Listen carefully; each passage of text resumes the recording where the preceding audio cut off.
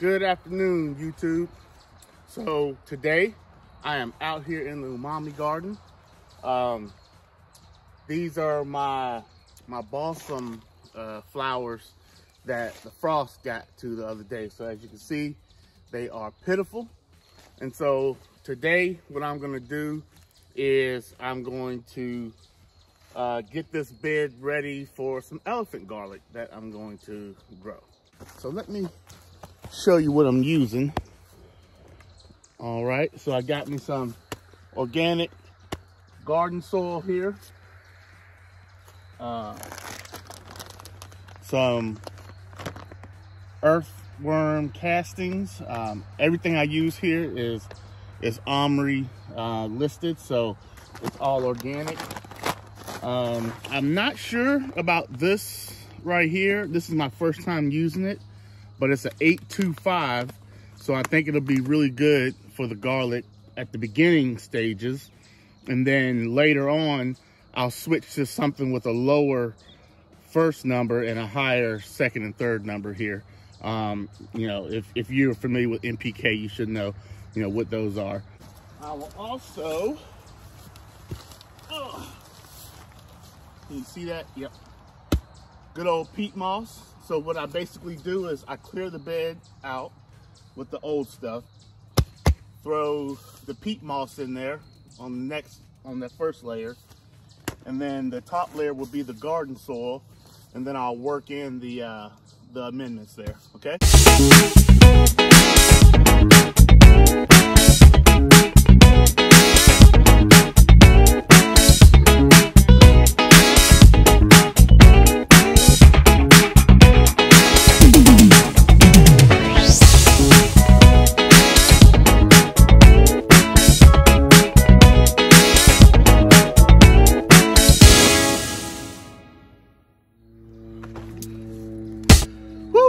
Okay, got the bed cleared out.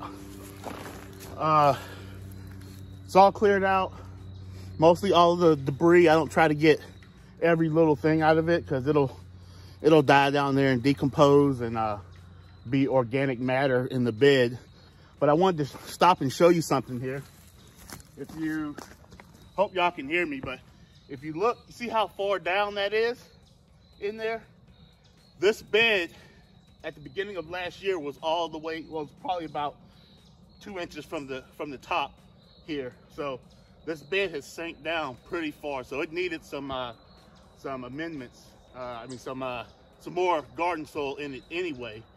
Also, normally my bed won't sink down that much, but this bed is a hugelkultur bed.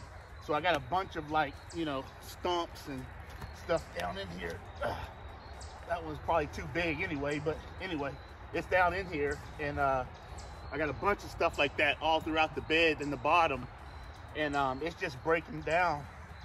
And there's another one I just hit right there. It's breaking down and decomposing and becoming nice organic matter for this bed. There's a chunk right there that was probably, you know, 10 times bigger than that at the beginning of the year. So all that stuff will just stay down in there. Let me see if I can bury this.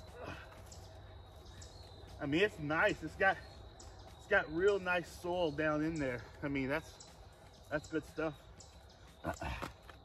I'll just bury that on down in there a little bit more, and then with the peat moss will go next, and I'll bury it even more with that. Spread that out real good. Then the garden soil, and then we'll stop to amend.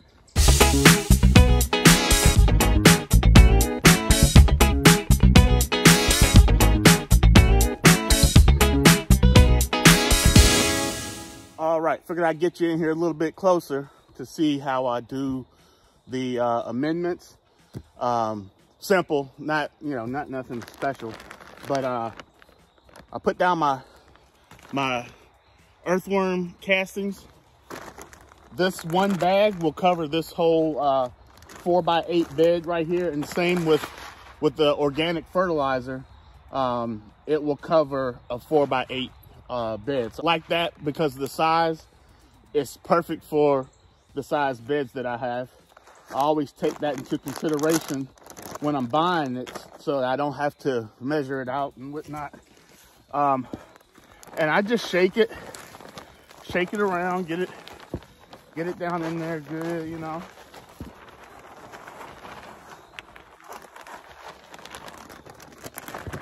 All right, that's that. And then the Harvest Bonnie Plants Harvest Select raised bed plant food. I did not get it because it said raised bed plant food. I don't care about that. I just cared about the 825. That's important to me. Obviously, that it's organic is important to me. I'm doing elephant garlic in here. I've never grown elephant garlic before, so we'll see how it turns out. Now, this right here, if you can see that, so it's big chunks, right? I just spread it out kind of evenly. And the thing about this is it's going to take this a little while. With any organic fertilizer, it takes it a while to break down into the soil. So what I'll do is I won't plant the elephant garlic for another couple of weeks or so to give this an opportunity to break down. When I get done with it here, I will put down, I'll water it in real good. Well, actually, after I get finished with this, I'm gonna mix it in real good, and then I'll water it in real good, and then it'll get regular watering when my garden gets watered, which is every other day, until I go to plant.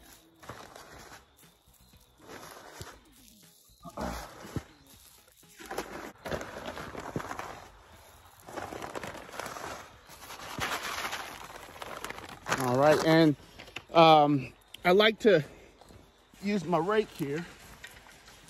I use the tine side to kind of mix it up there a little bit, get a little bit of that that peat over here too.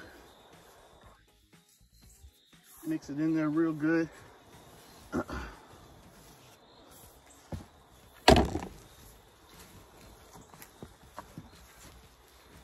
Just like that. And then take the back side and go ahead and flatten it out.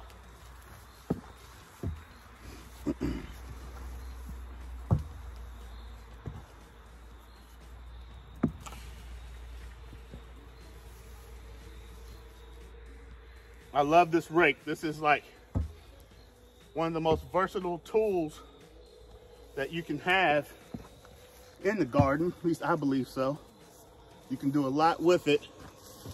If I had only one tool to have, it would be this rake right here.